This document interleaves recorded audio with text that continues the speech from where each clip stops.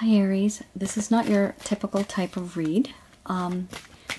This is not going to be a love reading. This is a completely different area I'm in. I'm also isolating myself from the world right now. Sorry, my cards are falling all over the place. I'm using the Archangel Oracle Cards deck by Doreen Virtues. So what I want to see is, for those that are isolated, what is it that you guys can focus on, and what is it that you can excel in? Is there something that the angels need to let us know about Aries? Let me know what it is that, anything that Aries needs to know. Okay.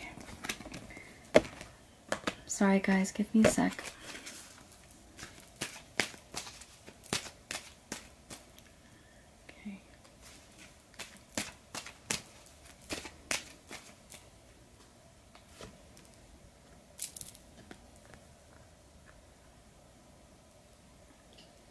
Okay.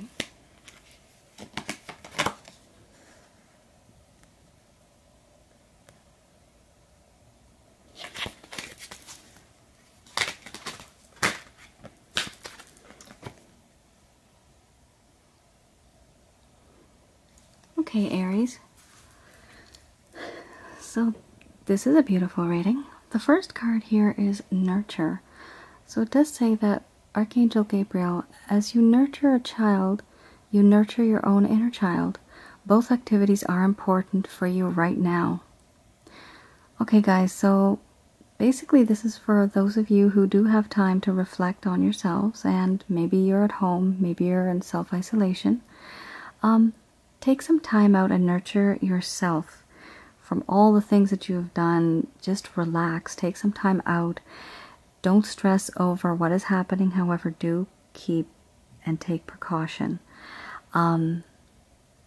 It does seem as if the angels know that you have been working very hard, so it is time to nurture yourself. Take the time that you've been given recently and nurture yourself.